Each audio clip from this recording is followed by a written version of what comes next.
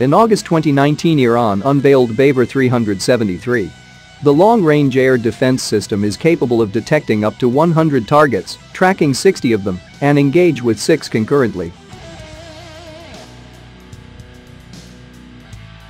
A distinguishing feature of BAVAR 373 is its vertical launching system with square launchers, mostly used for air defense on warships.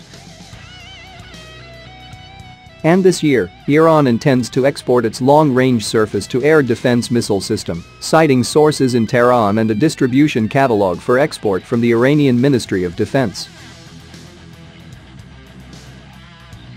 This is the AD-200 missile system, which according to the Army recognition may be the export version of the Iranian BAVAR 373 anti-aircraft missile system.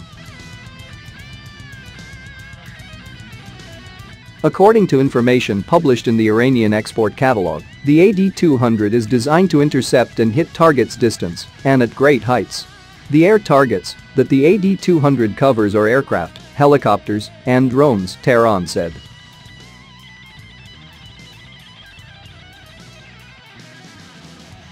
The air defense system is able to be used in all weather conditions and can engage simultaneously 6 targets with 12 missiles.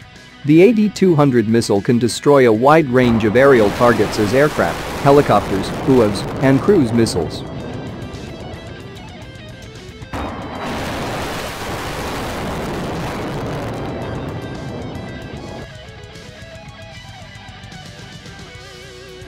A battery of AD-200 includes up to 6 transporter erector launcher, each with a launcher unit with 4 ready-to-fire missiles, AD-200cc combat control post, AD-200SR search radar, and AD-200TR target tracking radar.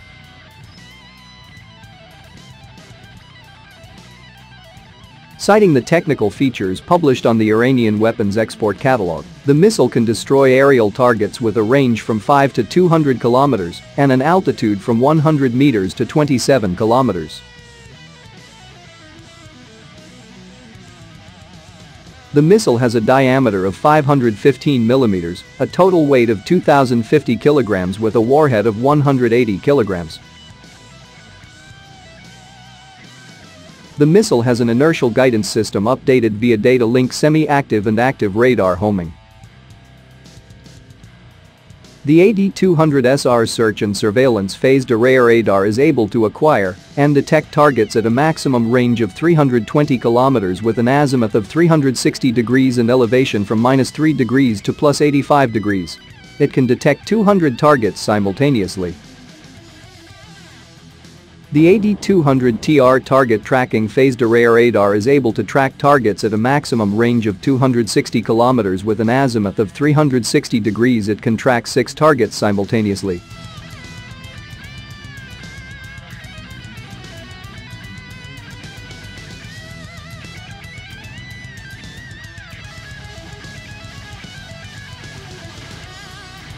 Iranian security expert Hossein Valerian, who sympathizes with Iran's Revolutionary Guard, thinks Armenia could be a potential buyer.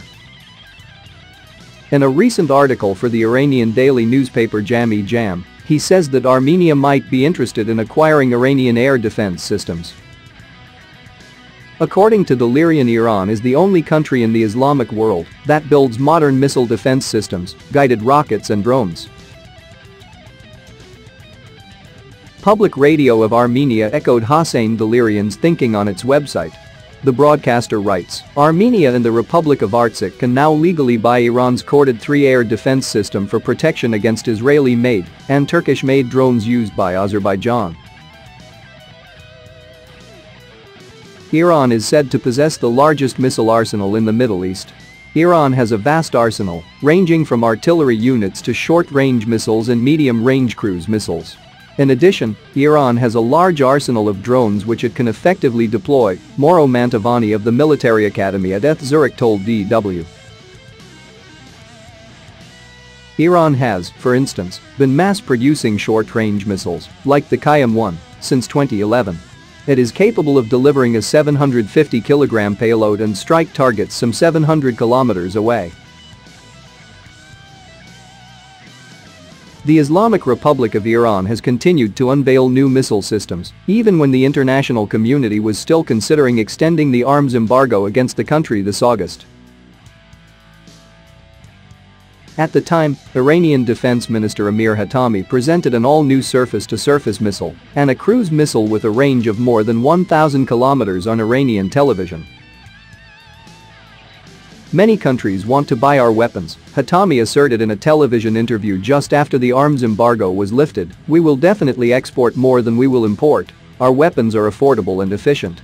There is certainly no consensus on that. There are not many countries that will want to import Iranian weapons, as German Middle East expert Udo Steinbach told DW. Venezuela may be interested. Despite US sanctions, the country is still importing Iranian oil and has expressed interest in Iranian missiles. Steinbach says Iran is very proud of its arms industry, but doubts the country will become a major exporter. Aside from a few fringe countries, few nations will be seriously interested in equipping their armed forces with Iranian weapons.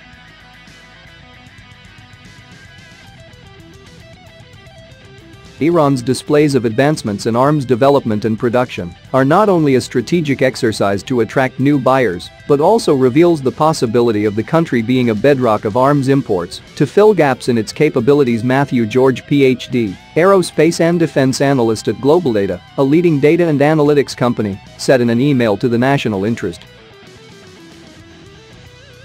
Iran has developed its military capabilities domestically over the past decade or so to circumvent the arms embargo, leading to the occasional demonstration and announcement of new aircraft, unmanned aerial vehicles, UAVs, and developments in armaments. Iran is going down a road other isolated nations have been forced to travel, developing a local way to produce weapons. This is because Western sanctions and arms embargoes that have been directed against Iran have only served to create a vacuum that the country's nascent has struggled to fill. Iran has what can be described as an enthusiastic, if not quite cutting-edge military-industrial complex. Now it is beginning to take the first step toward being an arms supplier, something that could be a concern to the stability in the Middle East and beyond. While these developments are a cause of concern for many countries in the region, an additional supplier of arms into the global market will be welcomed by many countries interested in these technologies, but without the deep pockets and rigorous prerequisites required to purchase from traditional suppliers, explained George.